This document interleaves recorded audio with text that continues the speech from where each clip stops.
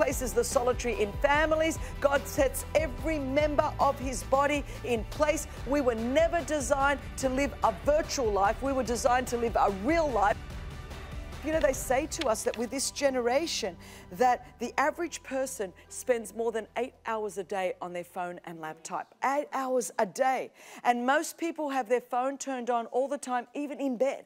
In my family, we don't have that. I mean, the phones are out of the bedrooms during nighttime. Not during nighttime can the kids have the phones on. I can't even believe the damage it must do to have a phone on 24/7. It says that most young adults, this will freak you out, send an average of 110 texts a day. Whoa. 110 texts a day. That's what the average are. It's just we've grown up in a generation that doesn't know what it is to ever be disconnected. And that's largely because, you know, we have our information, we have our communication, and we have our entertainment right here in our pocket all the time. And you know, I grew up in an era where you didn't have all those things. If you wanted to be entertained, you had to go somewhere to be entertained. You couldn't just pull it out of your pocket and go, here we go, I'm going to play games with somebody on the other side of the world, and I'm going to be in this virtual game. You know, if I wanted to communicate, I had to use a phone that was at home or write a letter. I didn't just pull it out of my pocket and go, oh, I'm just going to talk to my friend in France right now. That's what I'm going to do. Like, I can do that. That's what, and I just think it's absolutely normal. Well, growing up, it was not normal that I would pull out my phone in Australia and talk to my friend in real time in France or FaceTime them and talk to them. But that's the world that you and I live in. We are so used to being connected 24/7 that we almost have this sense that we feel this need that we have to be available all the time. We have to be there all the time. And so the fact is that if our external world, if it's just full of people and full of connection and full of activity all the time, where on earth do you get time to replenish? Where on earth do you get time then to say, hang on, I need to have some time with God. I need to hear the voice of God. Many of us, we're not hearing the voice of God, and primarily through his word, because we're so busy staying connected to people. We're so busy being connected to the internet that we don't make time for God. Do you realize that God is more real than the virtual world? But for a whole generation, they don't understand that. They think that, you know, the internet and the virtual world and the digital world is more real than God. It makes me laugh. Like, we freak out. Some people and some traditions and denominations are like, oh, leave all the supernatural stuff out. I'm like, really? I've got a generation that wakes up and talks to, hey, Siri. Yeah. I'm like, how normal is that? You think I'm weird because I say, hi, God. You go, gee, she's talking to herself. I'm like, someone pushes a button. My Siri's not activated because I refuse to talk to her. So imagine, hey, Siri. And this is what people do. People think God is like Siri. They have these conversations. Hi, Siri, what do you think I feel like for dinner tonight? People, you should see, Google one time, because of course we're all on the internet, Siri's most frequently asked questions. It'll freak you out. It'll freak you out what people talk to Siri about. Siri's not real. God's real. Alexa's not real. Alexa, change the air conditioning. We think this is, I just need you to see the kind of world we live in. We talk into a machine and the machine talks back. Siri, what do you think I want to eat? Siri, which way am I going to go? Siri, can you tell me what blah? And you know what? We start to relate to God like that. Hey, so God, what do you think I might feel like? Where do you think I might want to go? God, I need an answer on this, this, and this. And we treat God like Siri. And I'm like, sweetheart, God made the world, Siri didn't. God's real, Siri's not. And if we're not careful, you know, I said that this series could be one of the most important series that I've ever done. It might not be the one that will bring the roof down and shout everyone down. But I'll tell you, we're missing something. When we have a generation that just thinks Siri is real and God's not, I want you to just wonder where we're going with all of that. And when we start to treat God like we treat Siri, as if somehow God's our sugar daddy. Tell me this and give me this and do this. And honestly, Siri, that just bugs me. I'm going to change your voice. I don't like how you sound and what you're delivering and you go, wow. Don't think that's the God in the Bible. Don't think the Hebrew name for God is Siri. It's okay. I don't think that's the case. But what happens to us is we don't realize that the spiritual supernatural realm is more real than the digital virtual world. But we are so used to that digital virtual world in our pockets that we relate to it more like reality than we do to God and the supernatural. Now, that can be dangerous for a generation. That can be really dangerous. You don't just go, hey, Siri, can you fight this spiritual battle for me? Siri, I know the weapons of my warfare. I'm not warring against flesh and blood, but against, powers and principalities. And so can you just go to fight for me? Siri is not your angel. And we got a generation that doesn't know what's in this word, that wouldn't know how to fight a spiritual battle. But look, it says it up here. Hey, Siri, can you fight the spiritual battle for me?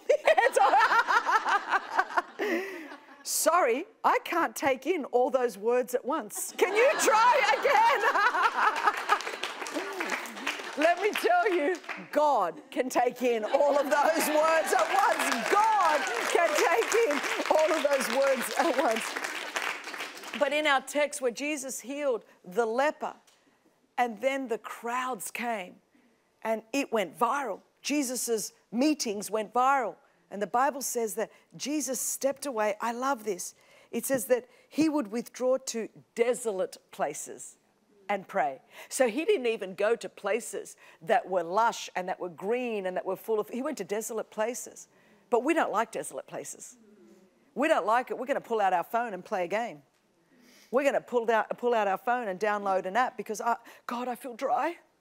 God, it's just hard. I don't feel like I've heard from you for 30 seconds. And God, you just haven't entertained me like I think that you should, and you didn't give me what I wanted. And so I don't like this desolate place because it's just so hard. And I know that I said I'm going to keep myself morally pure, and I haven't swiped right for one day. For one day, God, you're so lucky to have me.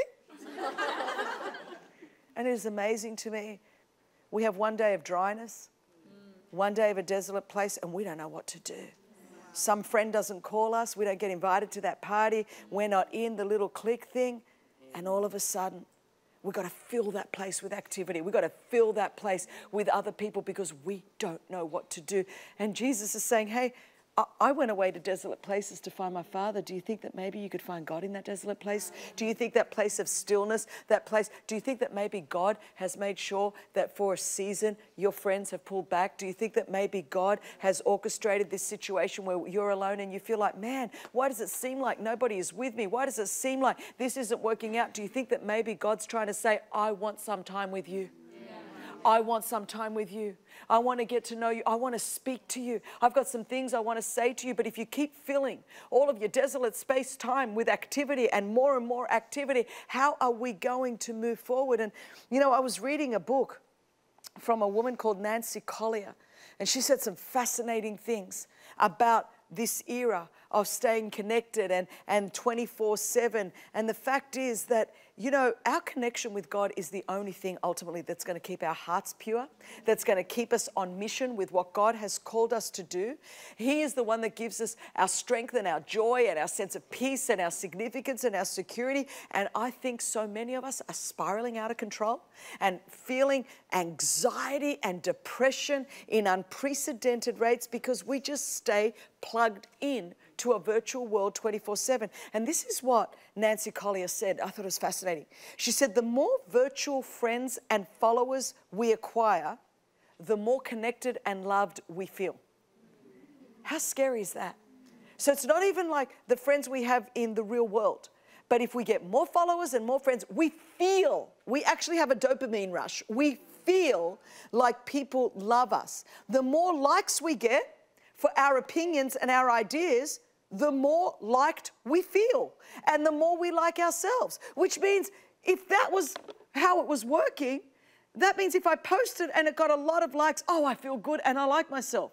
And if I posted something that God wanted me to post but nobody liked, I wouldn't like myself. That's a dangerous way to live. If I lived like that, that would be so bad because then I wouldn't be doing the TV shows that I felt that the Lord was speaking to me about to speak about. And I wouldn't speak prophetic truth. I would just tickle people's ears because that's what people like. So if you live for the approval of man, you will die by the criticism of man. And so you have to be very careful. She goes on to say, the more we communicate, the data shows, the less... the fact is that, the more entertainment we consume all the time, we feel less bored. Now, I'm talking about feeling. I'm not talking about what's actually really happening, but these short-term feelings. We keep trying to get more of this because I don't feel lonely if I'm being entertained. I don't feel lonely if I'm on there and I'm writing on the internet and I feel like people are, even people I don't know, people I've never met, people that have no responsibility for me or for our relationship, people that may never stick up for me, but I just feel really good in this moment because I feel like I'm connected. She says the more information we amass, the more interesting we feel that we become. So if I just know more, I think that I'm more interesting. The easier we make our lives, we believe, the better that we will be.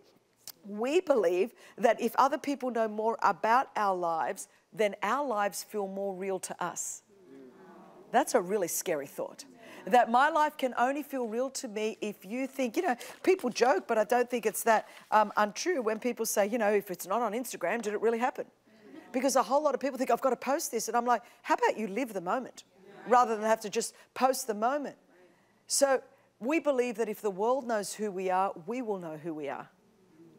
And if you only see yourself through what others see about you, that's a really shallow way to live.